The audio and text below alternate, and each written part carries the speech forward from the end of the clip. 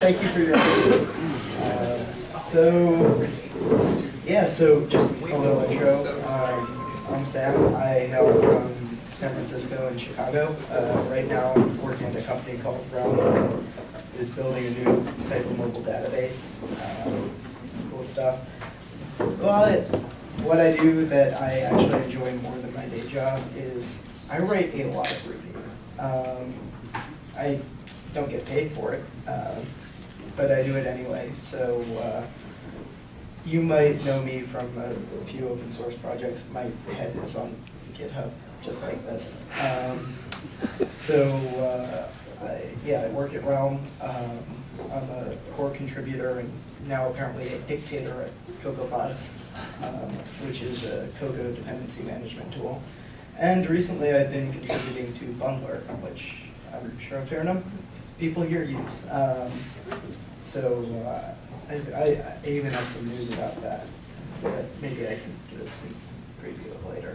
Oh, and no, I'm not texting. I've got a fancy little alert on my phone. Show of hands here. Who writes Ruby for a living here? It's quite a lot more people than, if I asked that question last night at an iOS meetup. So, who uses something that's built in Ruby like on a daily basis? And if someone didn't raise their hand, they're probably wrong. We use a bunch of Ruby stuff every day, whether we're Ruby developers or not. So we could name a bunch of projects that are written in Ruby. Let's get all the websites out of the way that happen to use Ruby on their back end. But if you have a Mac and you've ever used Homebrew, that's Ruby. If you're an iOS developer and you've ever used CocoaPods, that's Ruby. There are like countless projects that you'd never know were Ruby under the hood, but they are. So that can lead to some interesting results when suddenly those projects are being used by the people who aren't in this room, the people who don't write Ruby every day, the people who are just normal developers trying to get work done. And those are great tools, but their utility isn't limited to just us. Again, the answer is no. I know a bunch of Cocoa developers who use CocoaPods, and they love it until they find out that it's actually like Ruby, and they've been using Ruby all this time, and they're horrified. It's kind of fun, and then it's like, well, you think it's bad now? Let me show you the code. Not everyone who uses the stuff we build is a Ruby developer. But sometimes it's really hard for us to get into that mindset of what is it like to not know the stuff that we take for granted every day. So the stuff I'm going to be talking about tonight are kind of the lessons that I've learned mostly from working on CocoaPods of exposing a bunch of Cocoa developers who think that they hate Ruby to Ruby, and how to make them, hate it a bit less, I suppose. So I write Ruby every day, or almost every day. So therefore, I'm a Rubyist. But I'm really not. I get paid as an iOS developer. I'm a student. I'm a bunch of other things. But I am a Rubyist. And it's really hard sometimes to forget what that entails. So when I talk about, to someone who's maybe using a Ruby DSL, well, why don't you just, do this 6-method long method chain? I have them lost at the, wait, there's a .map, open paren, ampersand, colon, what? That's fun, and I get to explain the crazy Ruby syntax. But to me, that's normal. And to most of us, probably, that's something we see every day, and we're like, yeah, I know what that's doing. So let's take a look at some of the tools that we use. Number one are Ruby version managers, especially if you write tools other people use. You know that there are a bunch of Ruby versions, and like until recently, I had to support Ruby. What was it? 1.8.7. Fun times, like you're shaking your head. Yeah, that was a thing that was happening until a couple months ago. Bundler, like not only do I use it now, I write code for it, and just a random thing I'll put in there that can really be a pain are native extensions. So yeah, version managers. They're great when you want to have multiple Rubies installed and different versions, and maybe you don't like the system version because Apple's still providing Ruby 2.0. They could update that. So for me, I've got a bunch of Ruby versions installed. If we look at my other machine that has a bunch of 1.8.7 and 1.9.3 versions, it's probably goes closer to 20. For other people, they use like their OS 10 system Ruby, and be thankful it's not 1.8.7 anymore.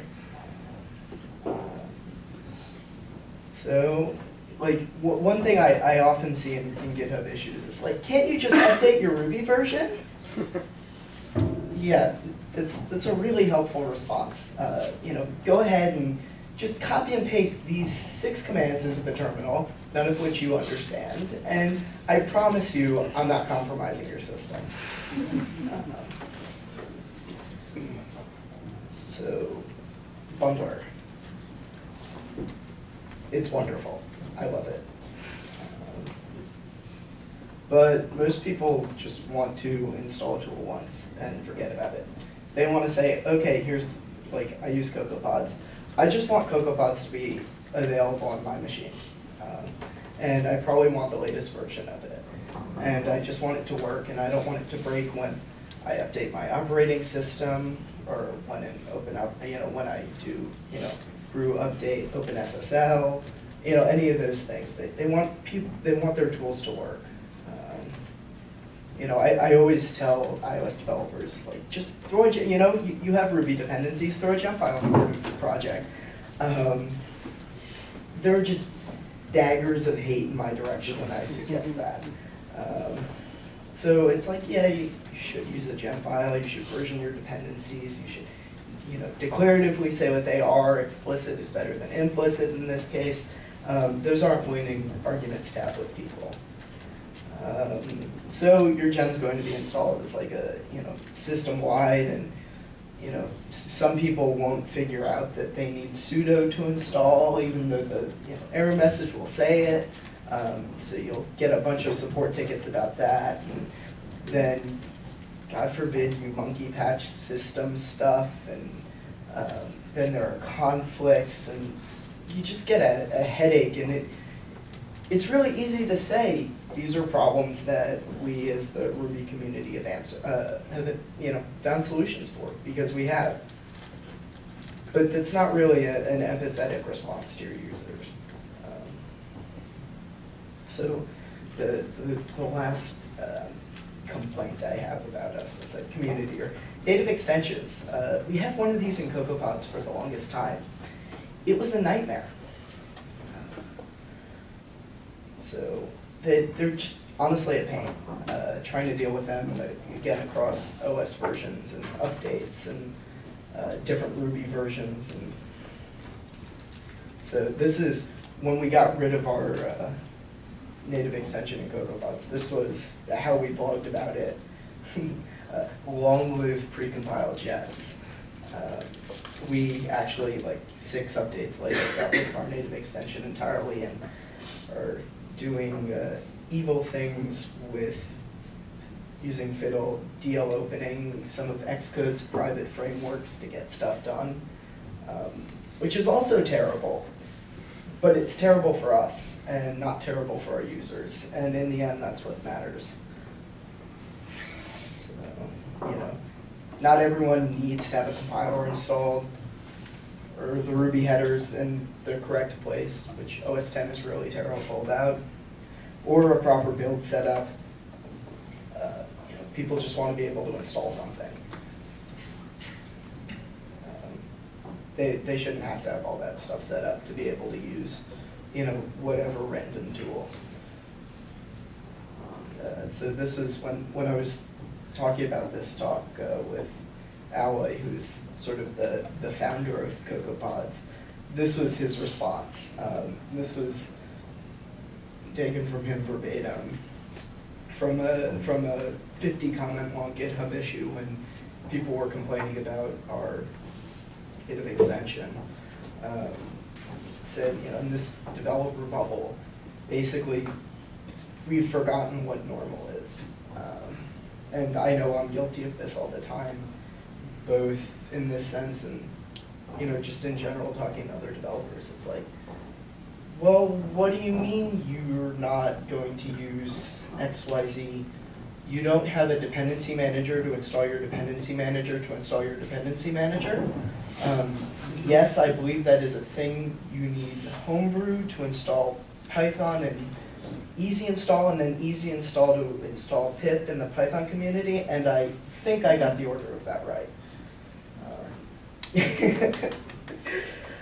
And there are for me, I use these tools. A lot of us use these tools, but they're in the end something that we should be able to opt into using and not force upon other people. Okay, so now you've just heard me complain about all the ways that Ruby can be utterly terrible, and oh no, that's not supposed to happen. I'm done by the fancy remote. Yeah, this is your machine.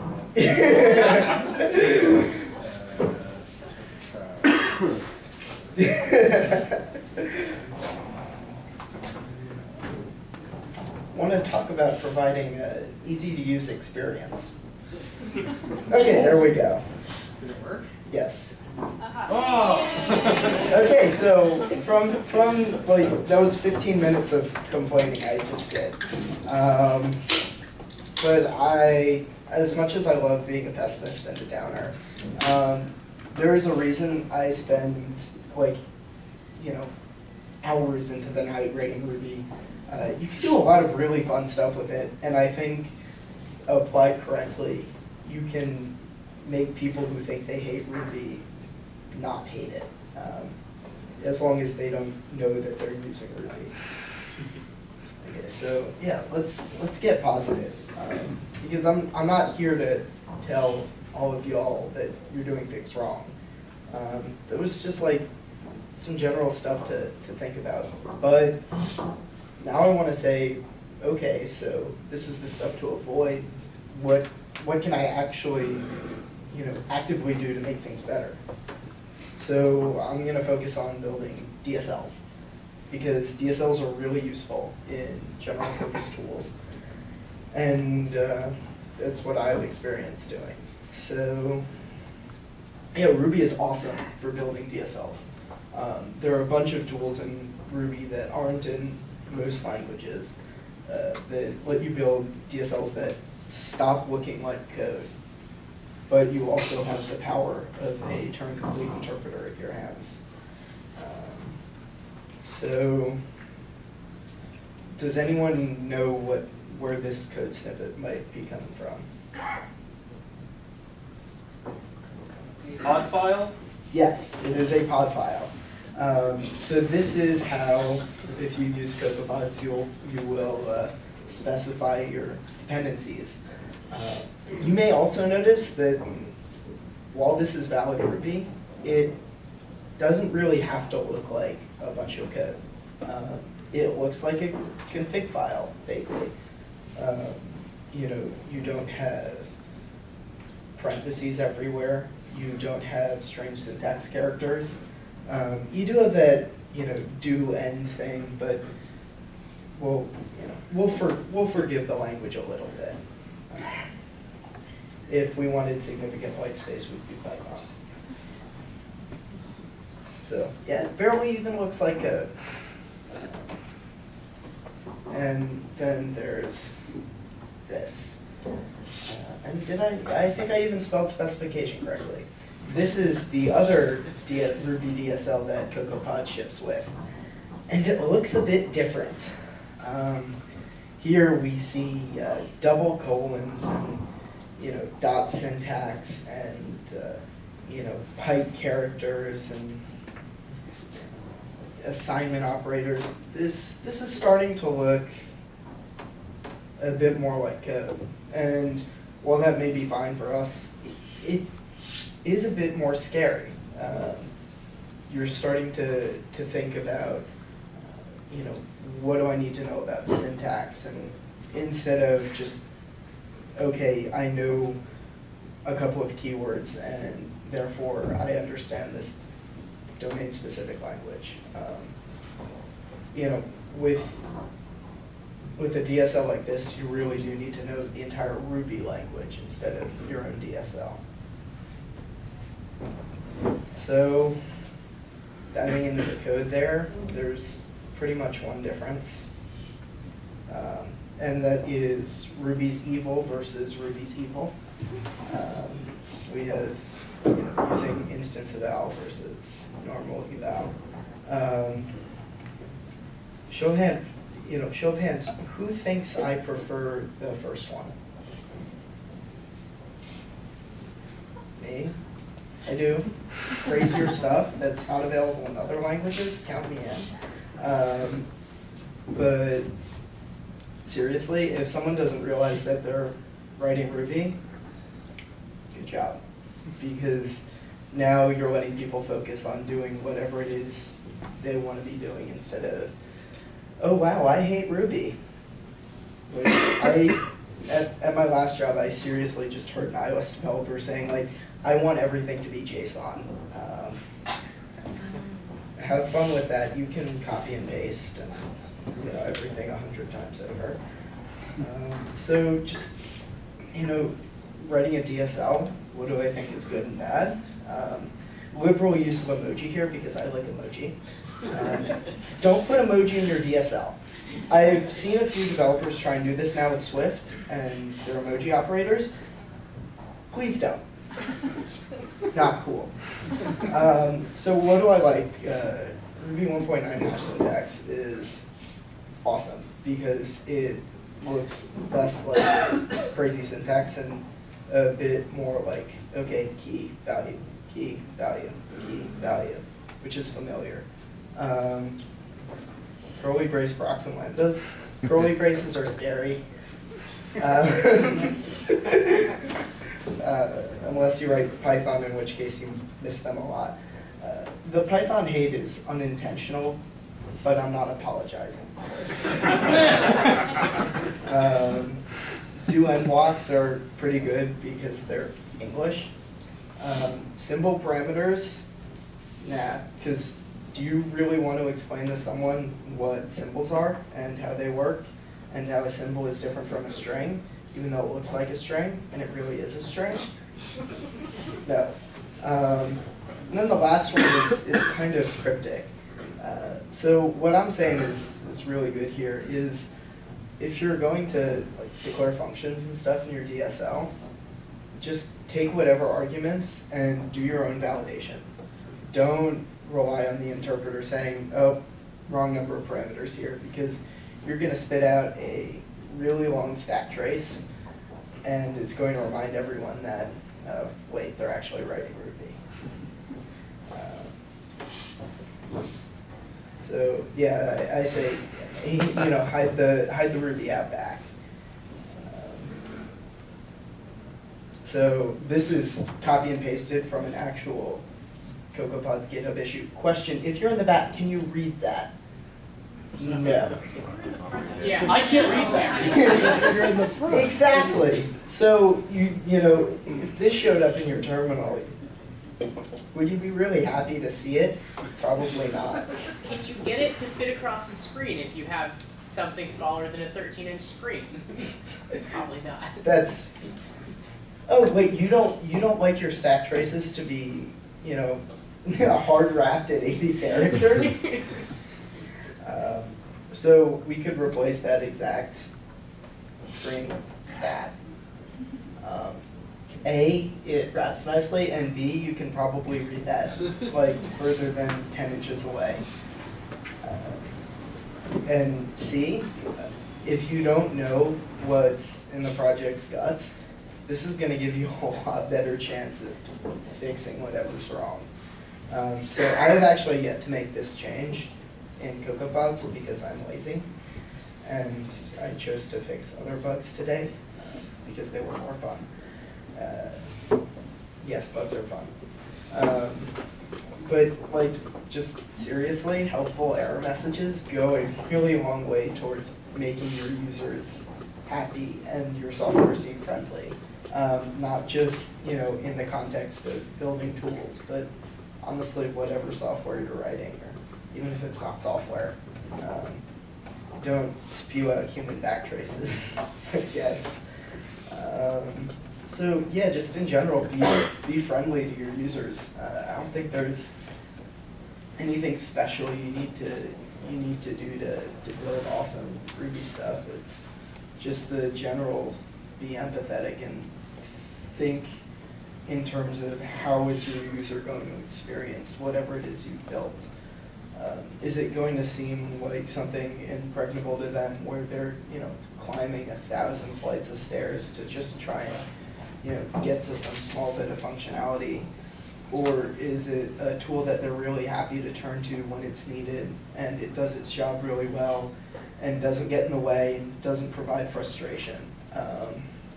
So honestly, I think like 90% of the complaints I hear from developers come from frustration. It's not good or bad or, you know, fast or slow or buggy or stable. It all just comes down to like, has this software been respectful to me? Has it been friendly to me? Someone's got a message. I turned it off. So yeah, sure. These particular tips that I've just run through are designed to keep Ruby newcomers happy. But you know what? I guarantee you, if you follow them, it'll make your software much friendlier. And it'll make all your Ruby users happier. And as a maintainer of a project, it will make you a lot happier. When maybe your users can start to debug their own issues and instead of, you know, posting a bunch of backtraces on GitHub issues, because those are a lot of fun to go through. Even better are the redacted backtraces where the wrong parts have been redacted. That seriously happens all the time. So yeah, you know, these are just a bunch of tips. You know, writing good, empathetic, friendly, usable software in Ruby or any language is, you know, going to take a lot longer than half an hour to talk about. You know, it's something that I've spent years and years trying to do, and I know I'm still terrible at it, and I'm still trying to get better. But I think they make a really good first step, and you get a lot of bang for your buck just by, you know, following these small things and just thinking about, you know, for all the things I've talked about, just try and think, what could have been the frustrated user who caused me to say, this was a bad way to implement something? There's got to be something better, something that will make them happier and make me happier. And yeah, so these slides are available on Speaker Deck. And God, I hope I spelled all this right. So the next slide before I go to it, I had one snippet of Swift code last night, and as a showing of how much Ruby I'd written earlier in the day, I was missing my showing parens on the last method call, and I blame Ruby for that. So that said.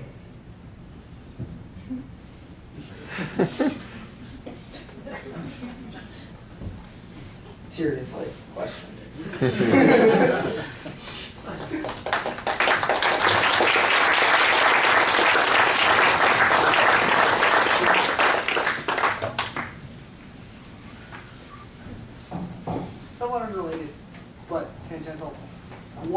Cocoa programmers dislike Ruby when it's all just message passing? So the question is, why do so many Cocoa programmers dislike Ruby, even though it's all small talk style message passing under the hood? Quite honestly, I don't know. I fall into the camp of people who love both. But honestly, I think for the most part, there's, especially with CocoaPods, there's this idea of, well, this is a tool towards Cocoa developers and be written in Objective-C. But no, Objective-C would be a crazy language to write command line tooling in. All of us CocoaPods contributors are really happy it's Ruby. But yeah, I think for the most part, it's just sort of fear of the unknown. I'm not used to Ruby, and here it is in this one tiny corner of my world, and it's sort of upsetting the balance where everything else is the language I like. And again, I think mostly it comes up when it's like, things go wrong, or there are bugs, or someone wants to contribute a patch and they feel a huge amount of frustration that things are unfamiliar. Do you really want to hear all the questions before you answer them?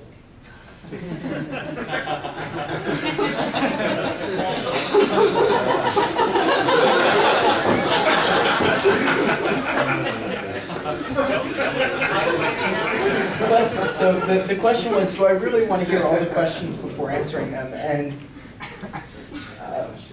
you ask an obnoxious question, I'm going to give an obnoxious answer. All return something that's lazy. Happy?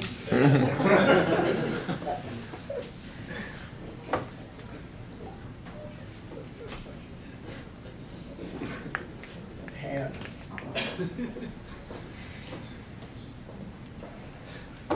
No? I have a question. Did you say you were going to say something about bundler, exciting things that are going to happen? Yeah, Show us a demo! I think I did. So I've got the right version installed. Actually, what directory am I in? I'm in the bundler directory.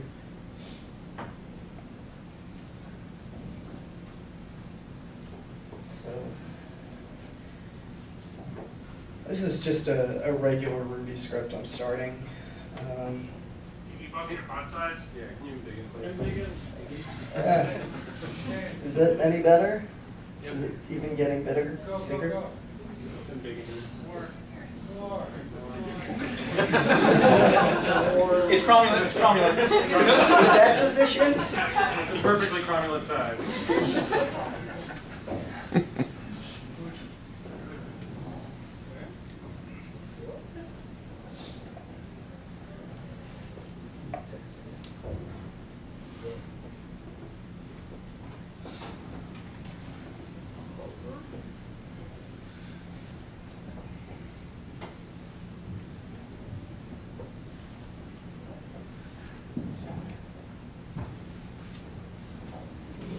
So I'd like to point out that right now, if I run pod version, I've got an RC installed. Woo! I would say I'm living on the edge, but I'm the one who released the RC, so it's already old news. But now if I run,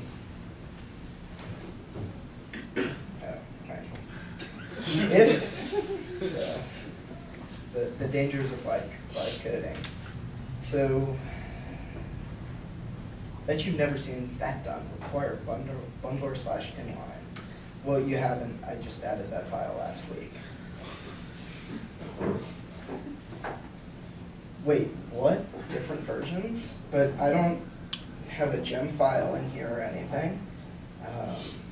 Well, if we look back here, that's an inline gem file. There's no gem file required in the directory. Sets up bundler like normal, doesn't spew out any files anywhere.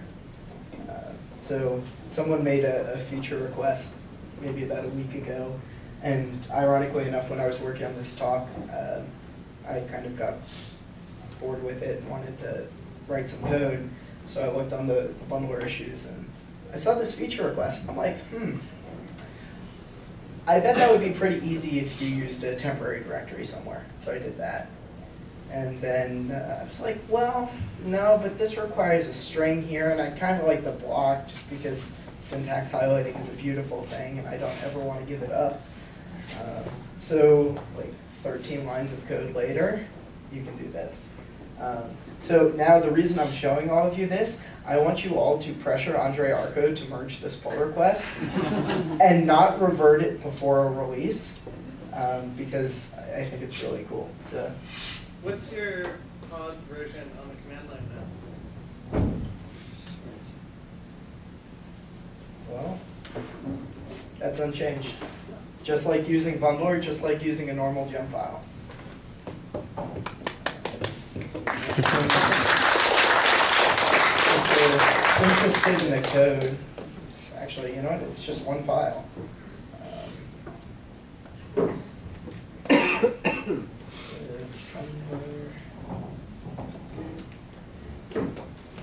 It's, you know, want to talk about the sort of things you can only really do in Ruby.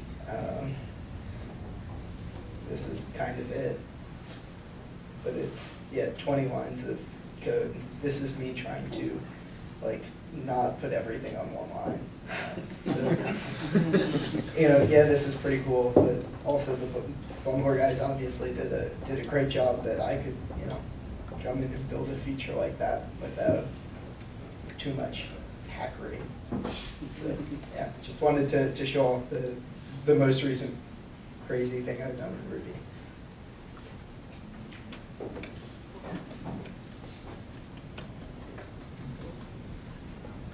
When you're making, like, say, a DSL, what versions of Ruby do you try to support? You mentioned complaining about needing to install.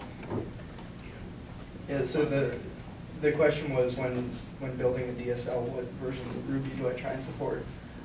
Right now, and this is the CocoaPod's answer, 2.0. Seems reasonable to me. What? Didn't they just kill 193? Did I see that? Maybe I didn't. I hope so. Yeah, 193 reached end of life last month. Yeah. That was Okay, what I saw. so 193 reached end of life, which means there are probably only still a bunch of people using it. So yeah, 2.0. It's kind of what I wanted to target for the past year and a half or so. And in CocoaPod's land, we finally moved over to that just because we could, it was a system version, you know. Our minimum OS 10 target had finally gotten high enough that it shipped with 2.0 instead of 187, which that was a day of celebration when we just deleted a whole bunch of code. So yeah, if I were building something now, I'd say it would require 2.2, but that's just because it's what I'm using right now, and I don't like supporting old things at the start of a project because you wait 2 years to break backwards compatibility, and then you're supporting something really old.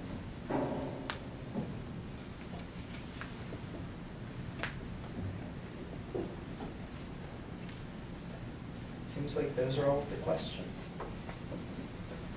Speak now or wait until after this is all done to ask me more.